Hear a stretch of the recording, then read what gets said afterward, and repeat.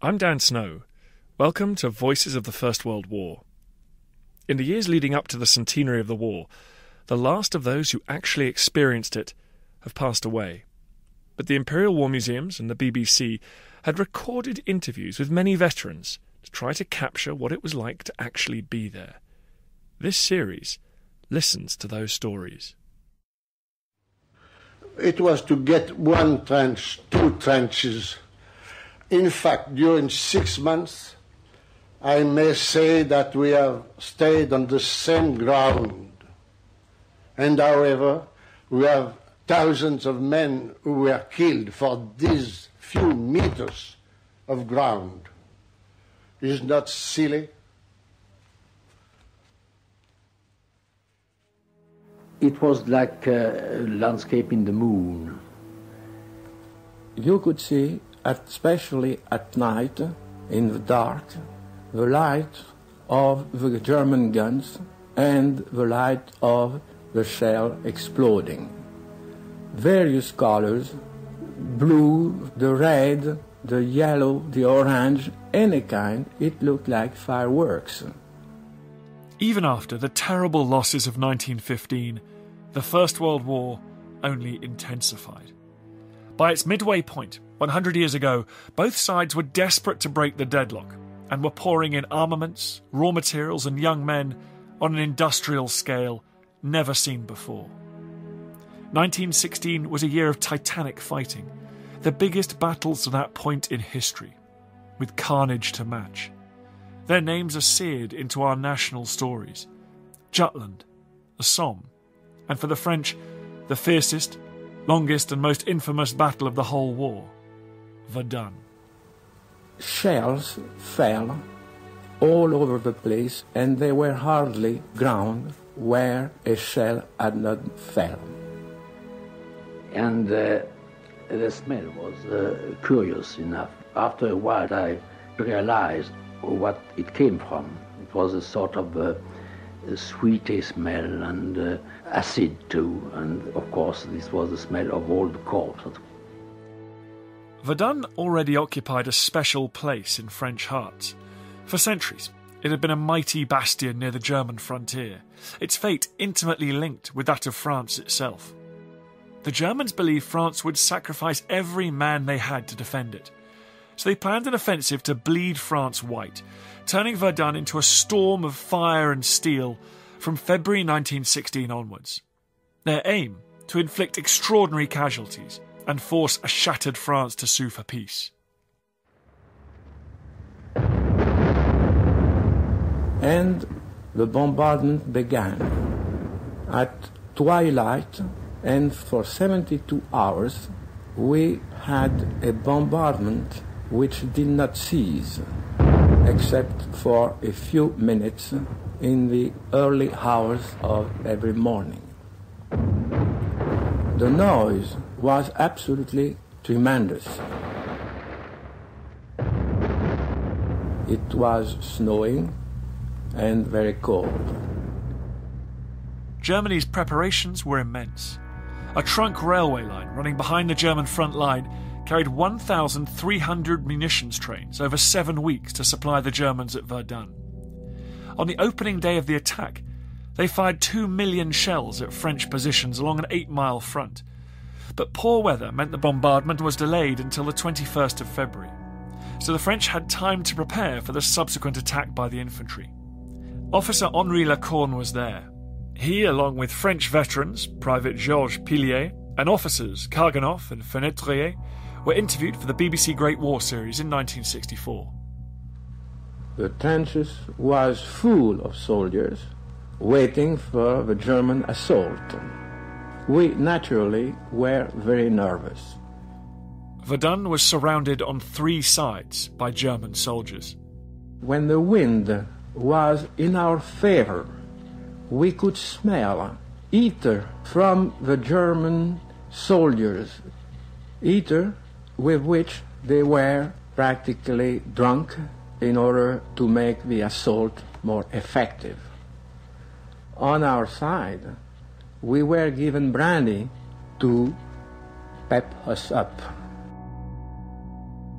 and the key fort of Douaumont fell within 3 days. There was a single supply road for the French, which became known as the Voie Sacrée, or Sacred Way. Officer Fenetrier worked on the lorries carrying military personnel to and from the front.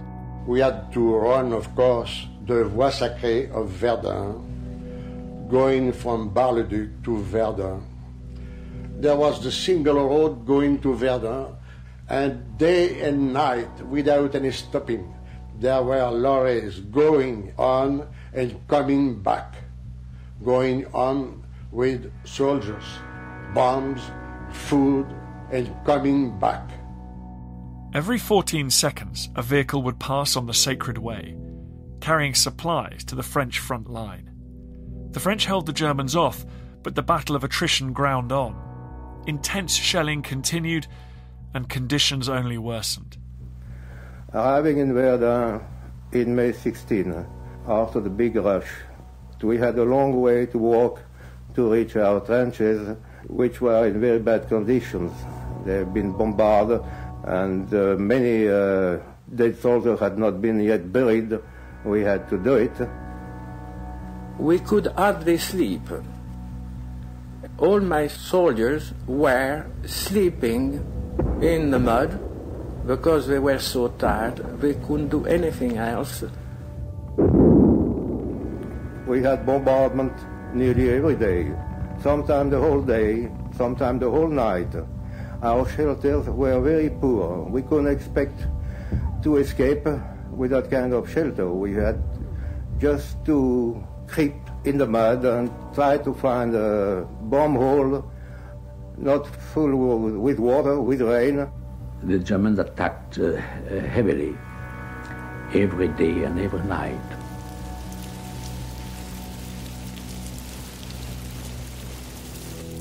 Of course, we had to live on our reserve foods, biscuits and chocolate and corned beef and so on.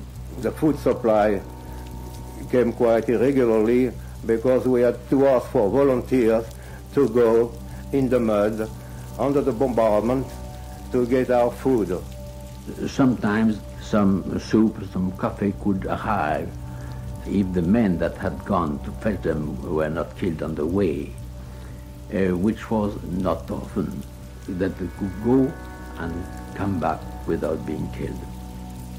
The attack was like this. Always early in the morning, we received an order to get up, a good glass of coffee with rum. It was necessary to have some spirit, because we knew that above the trench, just above, it was death by the bullets which were waiting for us. We had to keep quiet, a whistle order, and everybody ought to jump on the ladders. Sometimes we were obliged to push some soldiers who could not jump up. It was awful, an awful thing,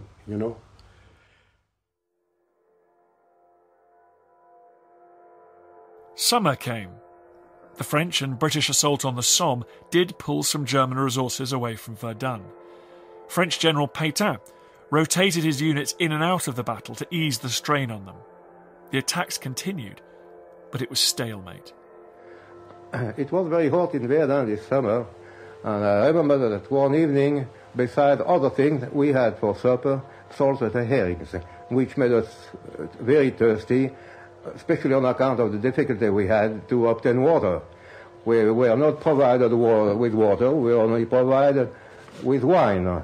The water we had to find out by ourselves, try to find a spring or get water out of a bomb hole.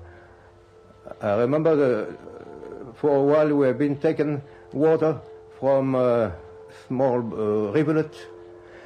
And one day, looking for a missing comrade, I went to the spring. The body of my comrade was in the spring. We were drinking the water all right. Our life was this. From the beginning of the day until the night, we were eating sometimes, and smoking, firing at the German. Sometimes we received a few bombs, and that was the life. The main phase of the battle came to an end in September. The French retook Douaumont in late October, but troops were still fighting there into December. It became a matter of surviving and passing the time. All my soldiers were very much interested in detonators and copper belts of guns, with which they used to make rings, using small tools to make the ring for their sweetheart or their wife or their sisters. When the night came, we went to the front of Verdun. I had to go in the tunnel of Tavannes, which is a tunnel on the railway line from Verdun to Metz. In this tunnel lived about 1,000 men. 1,000 men had lived there for months. It was filthy, smelly. We had the impression we could cut the air with a knife. Keep our guns clean, if possible. Just like we had in Champagne, we had rats to take company.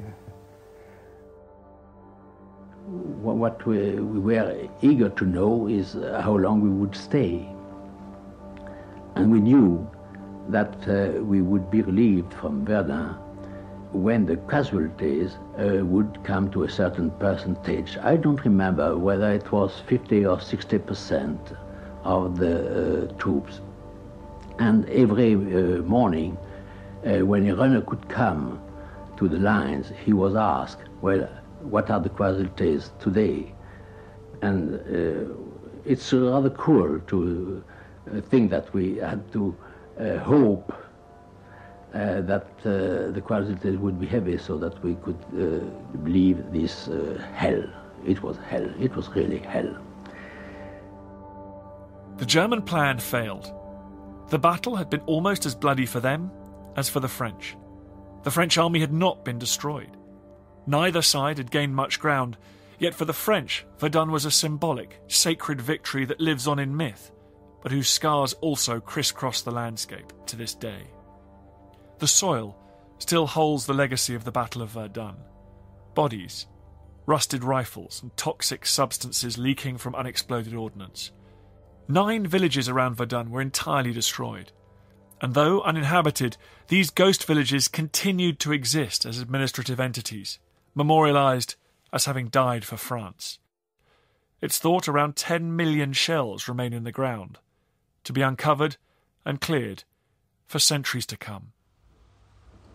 We have just 200 or 300 yards, no more. And we had thousands of men who were killed on account of these awful attacks without any result, any real result, you know. And now, on the top of the Mount of Lorette, you may see a cemetery which is large like a town, German and French.